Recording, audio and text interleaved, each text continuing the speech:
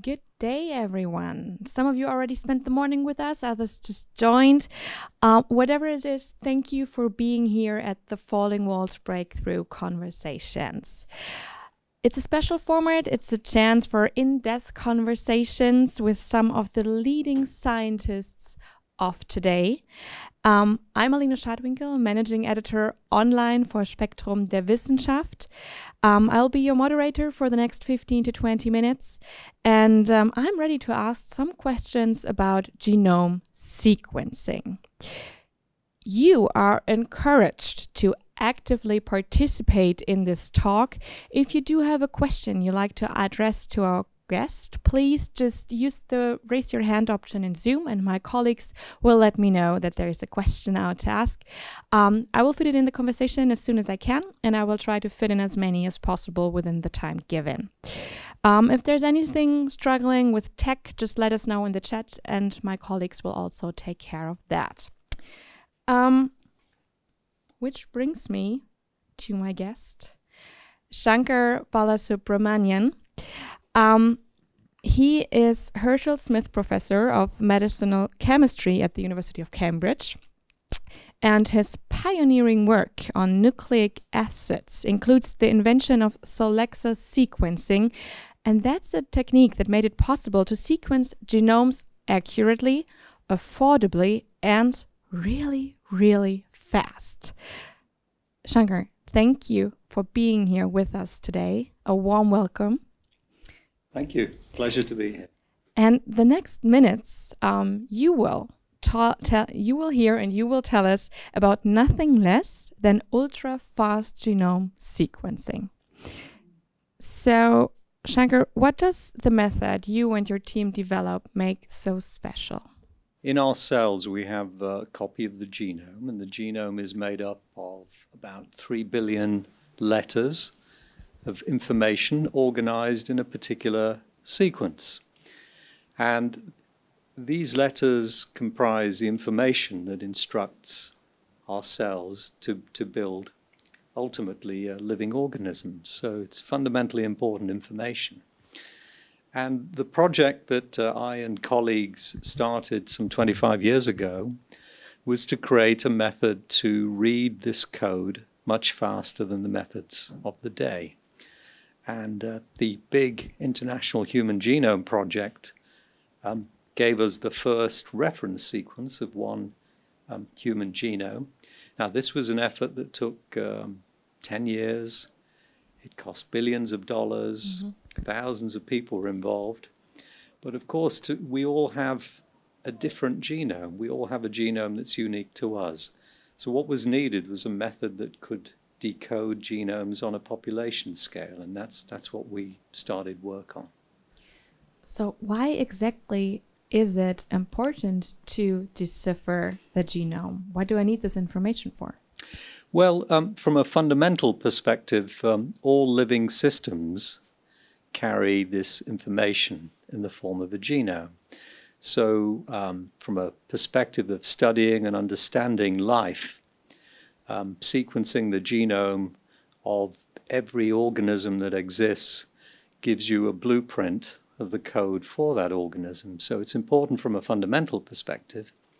With humans, one of the big holy grails is to understand what it is that makes us who we are and what it is that makes us unique and different from each other. Again, a fundamental aspiration. Now, in terms of medicine, of course, our genomes can predispose us to certain diseases. And in fact, many diseases are genetic in origin. So the usefulness of reading this code is therein lies information that can be helpful for predicting the onset of disease, detecting the onset of certain diseases, and understanding what therapies might be available or might need to be developed to treat these diseases. I would like to get back to that a bit later. As you mentioned, the Human Genome Project, it's been a while that the first genome was published, at least that's what they called it. And I really remember that because that's what got me into science journalism, to be honest. I remember there was a newspaper which printed the full, well, tried to take as much of the sequence as possible on their, on the cover. And it struck me, just have these 4 letters, and that's us in some way. That's so astonishing, and there are so many stories in these 4 letters, so you can write with these 4 letters. That's my view. What excites you about it? Is it the same thing, or what do you see when you look at a genome? Well, I'm a chemist, and I look at molecules, and I've spent 30 years studying the DNA molecule. And for me, DNA is arguably the ultimate information molecule.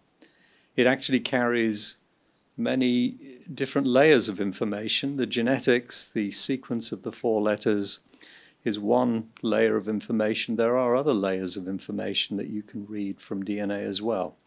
So what fascinates me as a scientist really is you have this information-carrying molecule that somehow is the basis for all living things.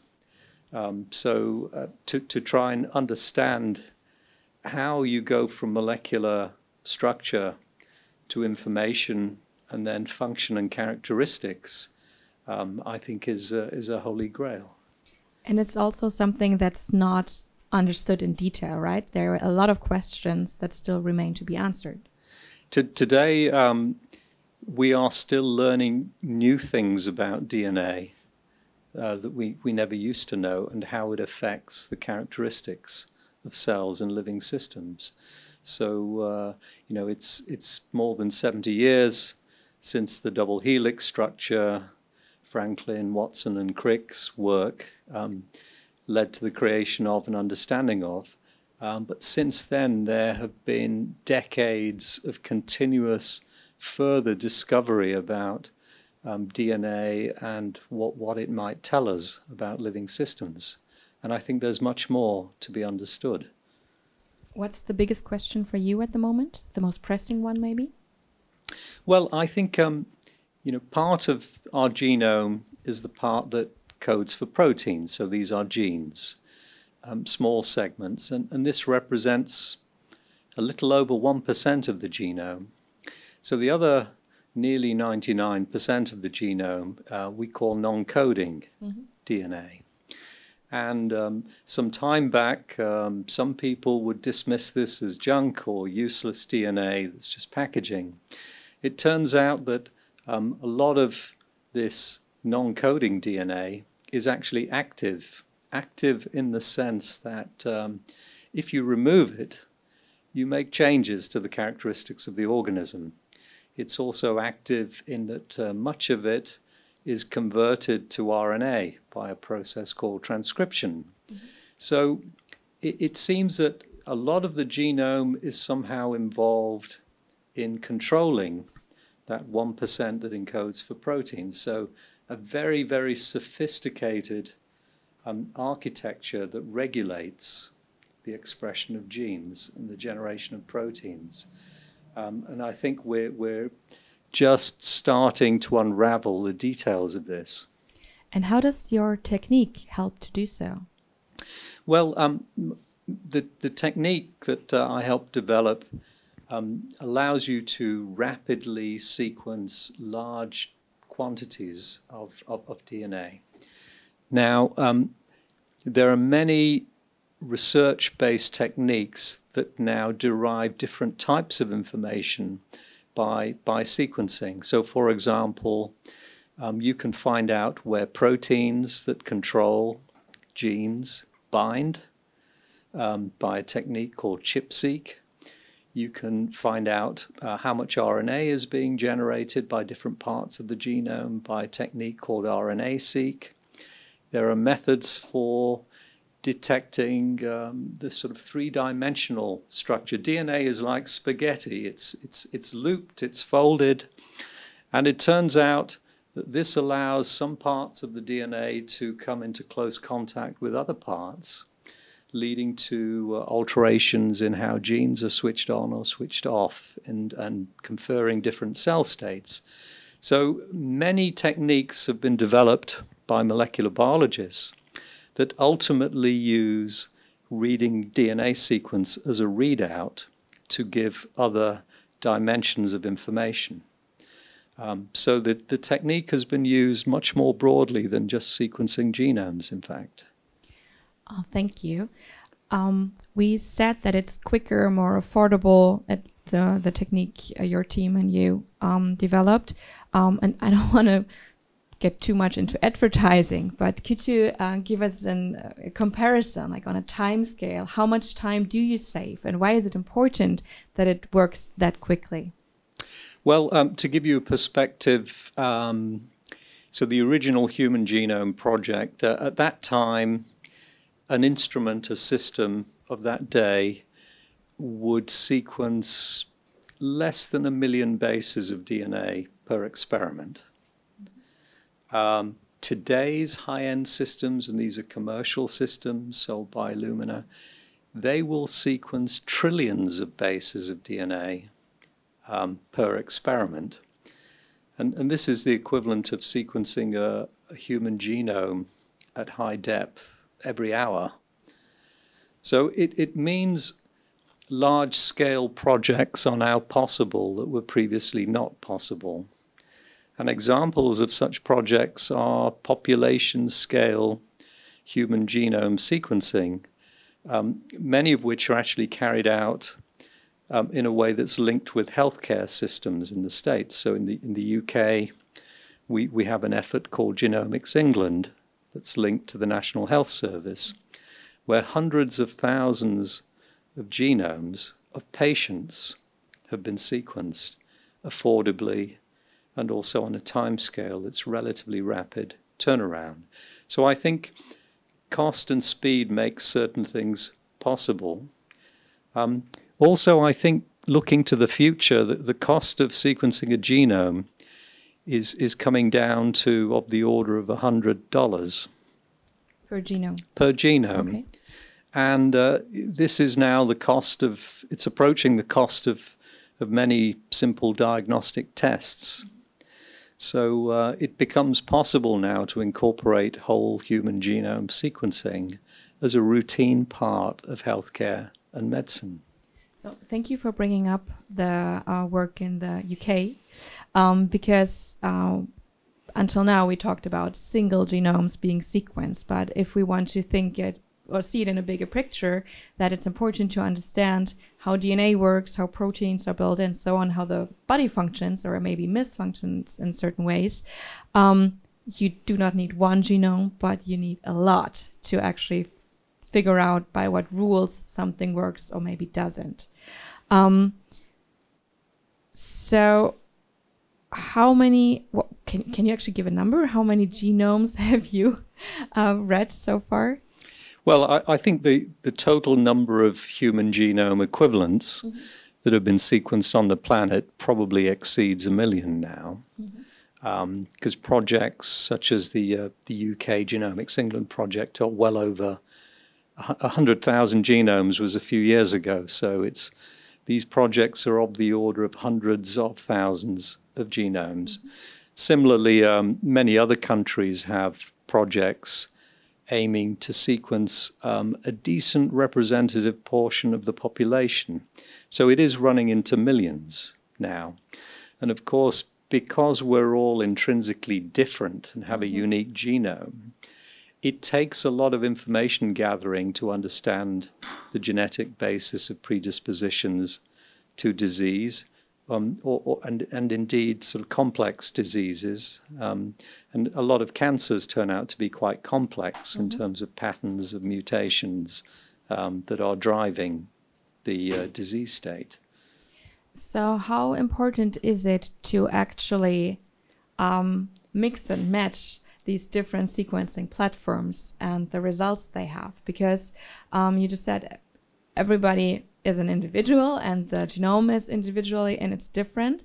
But we need to check for overlays, right? And obviously we shouldn't do that only in Germany or in the UK or whatever other country outside of Europe, at least I think so, it would make sense to have a global comparison available. I think you make an excellent point, not least of all, our genomes differ based on ethnicity. So I had my genome sequenced quite a few years ago, and when it was analyzed, they said there are a lot of SNPs, single nucleotide polymorphism, more than usual. Now, my roots are Indian, but the reference genome was of a sort of European, Caucasian, white genome. So a lot of these differences were actually genetic differences due to my particular ethnicity. So in order to really get at what it is that's contributing to disease states, we need to have lots of genomes across the global population that represents the people of the world. Absolutely right. You are also interested in how DNA structures relate to cancer. You mentioned that. And there's a thing called G quadruplexes that might be important for that. This term always comes up when someone looks up your work. At least I stumbled across this several times. So maybe first you can give us a definition of what that is, and then tell us how you think, why you think it's important in the whole cancer research department. Sure. Well, most of its time, DNA is structured as a double helix, two strands of DNA interwound together. We've been working in my lab for over 20 years on a 4-stranded quadruple helix structure, which we call the G quadruplex.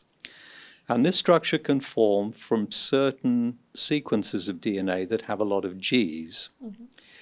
And what we've observed is that these structures form in the part of the genome in cells that is normally associated with controlling genes. So our hypothesis is that they regulate the function of genes somehow. And we have seen in cancers that cells have a very large number of these structures compared to normal cell states. And they seem to be associated with genes that are driving the cancers. So there's a strong cancer connection. We're still trying to unpick the details of the mechanism of how they cause certain shifts in characteristics of cells, but there appears to be a strong cancer link. That sounds fascinating. It also sounds like it's still groundwork where you're working on, and that it will take a while until it applies in clinical trials. Did I get that right? I think there are two ways this sort of research might make a useful difference in the future. One is in detection and diagnosis, and I think that's something for the future. The other is actually therapeutic molecules. Structures can often be targeted by potentially therapeutic molecules to intervene with function. And I think these are two directions for the future, but there is more work to be done. And I'm sure that you will contribute to that. Thank you so much for your answers, for your time. Thank you for being here. I'm saying this because our time is already up. It's been a pleasure to me. Thank you for being here. It's been a pleasure to be here. Thank you, Alina. Thank you, everybody, for joining us today. Now it's time for a short break again. And you may stay on Zoom to meet our next guests. It's two designers and scientists shifting notions of nature and technology. I'm looking forward to that talk. I enjoyed this one very much. Again, thank you so much for being here with us. Have a good day to everyone who's leaving now.